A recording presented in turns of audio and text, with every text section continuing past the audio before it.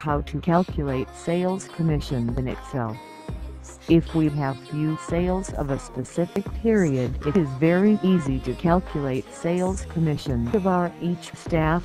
But when we have big database, a big sales report and want to know the sales and sales commission of our each staff, it can be very difficult.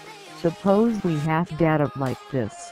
I have taken here small data for your easy understanding.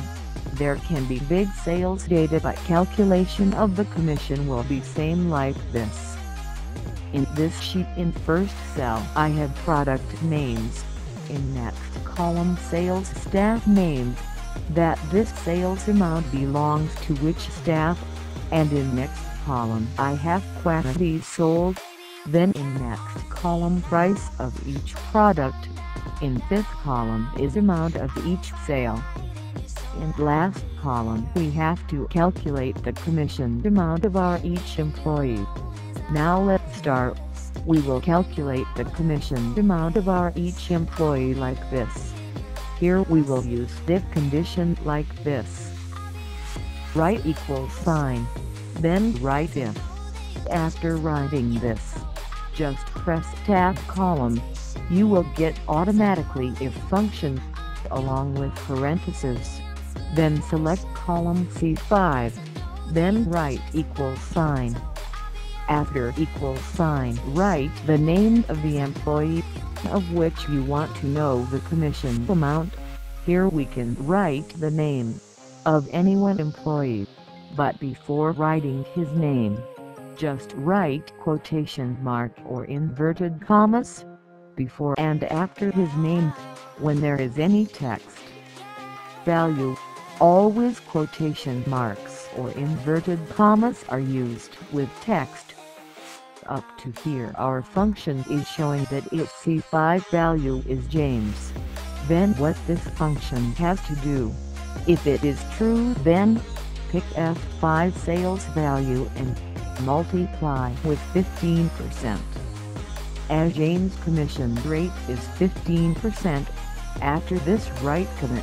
Then function is showing down here if logic is not true, then show which value. As if it is not true, then we can write inverted commas like this, that don't show any value. After this close the parentheses. Up to here our function has completed for one employee. Now as we press the enter button, this cell will show us the amount of commission for James. Now we have to drag down this function. Then we will get the results for all sales which belongs to James. As now this table is showing commission amounts of James, the sales which relate to James. This column is showing his commission amounts, which sales values do not belong to James. Table is showing empty rows. If we have big data, we can get commission amounts of our each employee in an easy way like this. Now we have to calculate the commission amounts of our other employees. Just copy the same function before, inverted commas, then write commit, then paste the same function, and just change the name of the employee and his rate of commission. As here our next employee name is Wakar, we will write his name, and will change his commission rate to 20%, as his commission rate is 20%. Then in same way, we'll write commit, then we'll paste the same function and we'll change the name of our third employee, and also we'll change his commission rate, as Victor rate of commission is 10%. Now our function has completed for all employees. If we have more employees, in same way we'll copy-paste the function and we'll make the necessary changes in the function. Then close the parentheses 3 times, as already we have 3 open brackets. So in same way we have to close the parentheses 3 times, then press the enter button and drag down the function. You will get commissioned amounts in front of all employees. If we have big employees list, we can link their names with if condition. That where in if condition function, we have written employees' names, can't link cell reference numbers of the employees, and their commission rates.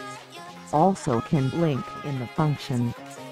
Now you can see we have values in all cells of commission, so it is very useful function to calculate commission of each employee.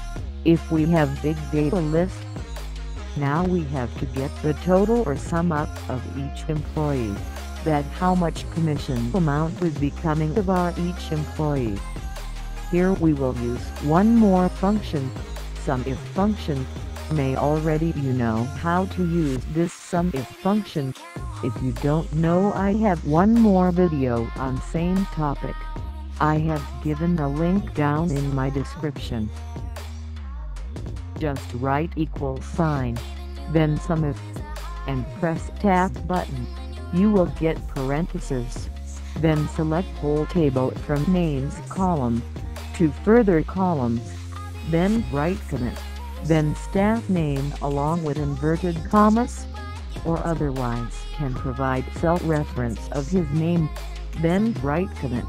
Then select commission column from start to till end. Then close the brackets and press enter button. You will get the sum of value of staff. Then drag down the same function to down 2 other cells. So in this way we will get the sum of our all employees.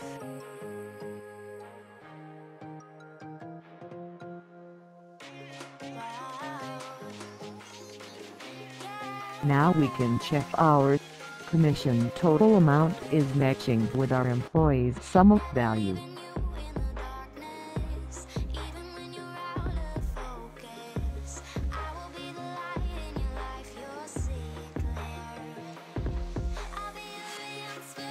If we want to know our SUMIF function values are correct or not, we can add the values one by one. In this way,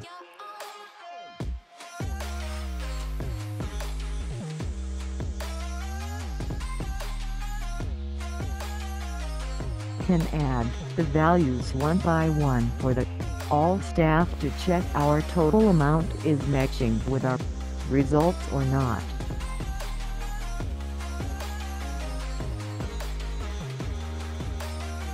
Can see results are matching, so our function is correct and calculation of commission amount has done. So in this way we can calculate commission of big data on few clicks.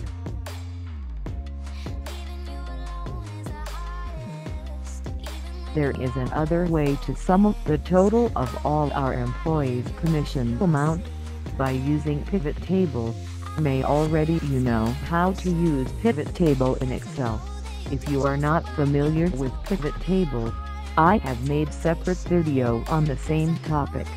I have given a link down in the description, which you can see that how to use pivot table. The pivot table is very useful function or formula to generate MIS reports on few clicks. Select the whole data, along with headers. From its cell insert option select pivot table. You will get new box to create pivot table. There are 2 options, where to place results in existing sheet or in a new sheet. You can select any option. Here I have selected in existing sheet. Now from pivot table field list, pick the options which you want to get the results. Employee's name, sum of values of sales quantities, sales amount or commission amount. From field setting option of pivot table you can get sum, count, average, max, minimum and lot of more options as you want. and can make the table as you want to place rows as columns and columns as rows. The use of pivot table is very interesting. You can try this. Here for employees commission sum amount I have selected some option.